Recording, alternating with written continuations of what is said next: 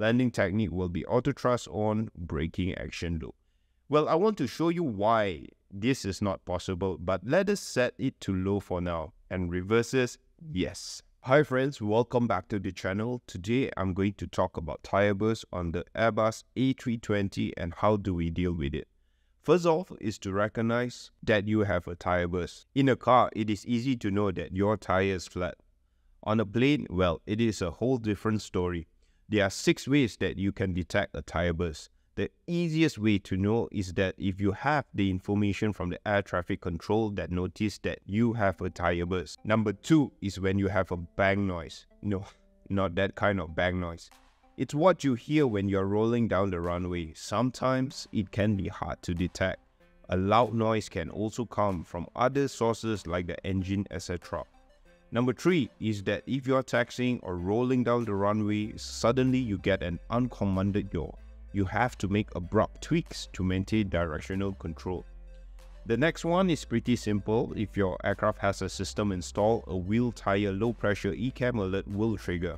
But bear in mind that this ECAM alert may not trigger if the debris has already damaged the tire pressure sensor. Another indication is also when the wheel system display page shows amber double axis for the tire pressure indication. And yes, this indication is only available if you have this optional system installed in your aircraft. The last indication is if you have damage on your brakes, maybe your slats or flaps. This could be due to a tire burst when the debris of the tires causes subsequent damage to other parts of the plane. Now, what is the number one effect of this failure?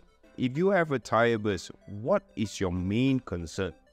The main thing you need to worry about is landing distance. Can you land this plane on a runway that is long enough? In order to determine the landing distance, we will use our trusty EFB landing performance software by Airbus. We will take 66 tons as our reference weight. So I will pick an airport that is close to 4,000 meters of runway. Wind we select calm as Airbus captains. Temperature we set at 30 degrees Celsius, as hot as my grandpa. And QNH is 1010, the perfect amount of pressure your wife gives you daily. Runway condition, braking action is good, but we can try braking action medium later to simulate slippery wet runway. You know what they say, dangerous when wet. NTI is off. Well, this is not a frozen story. Landing weight, we take it at 66 tons. CG above 27, landing config full, aircon on, approach type normal, go around gradient at 2.5% and no increment speed from the pilot. Landing technique will be auto thrust on, braking action low. Well, I want to show you why this is not possible, but let us set it to low for now. And reverses, yes. Okay folks, let us select the defect, which is one tire burst. So click on ECAM and select brake 1 release. And let's compute. You will get an error. Well, now you know. Auto brake system is inoperative for this ECAM alert. You have to select manual mode in this condition. Let's change the brake mode to manual. Okay, so with one tire burst or one brake release, we require 2,000 meters of runway. Let's go further. The devil is in the details. We will calculate 66 tons, 2 brake release, and see what we get. Factored landing distance is about 2,200 meters. Now let's have some fun with 3 brake release. You will require 2,800 meters of runway. This is for braking action that is good.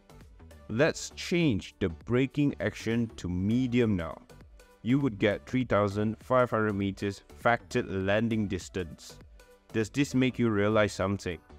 Yes. 3,500 meters factored and 3,000 meters unfactored is the required distance to land at 66 tons for green and yellow dual hydraulic failure. So having 3 tire bursts is equivalent to having 2 important green and yellow hydraulic failures when it comes to how much distance you need to land. So the question you might ask is, what is 4 main tire bursts?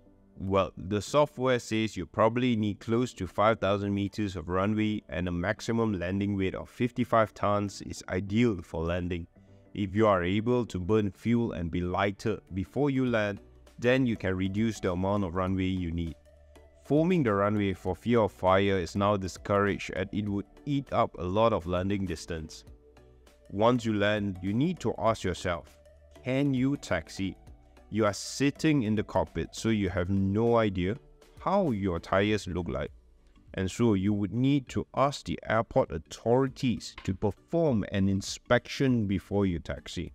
Of course, if you have the tire pressure indication installed in your plane, then you can identify which tire is kaput. What are the limitations? If one tire per gear is deflated, meaning 3 wheels deflated, the taxi speed is 7 knots. If 2 tires are deflated on the same main gear, then the taxi speed is 3 knots. Make sure when you are using the nose wheel steering, the maximum angle is 30 degrees. How do you know that if it is 30 degrees? The steering handwheel position is on the 3rd graduation, or the steering handwheel position in the middle of the 2nd and 3rd graduation, with pedals fully deflected in the same direction. Well, if in doubt, just request for tow truck assistance. Thank you so much for watching, and I will see you in the next video. Bye bye.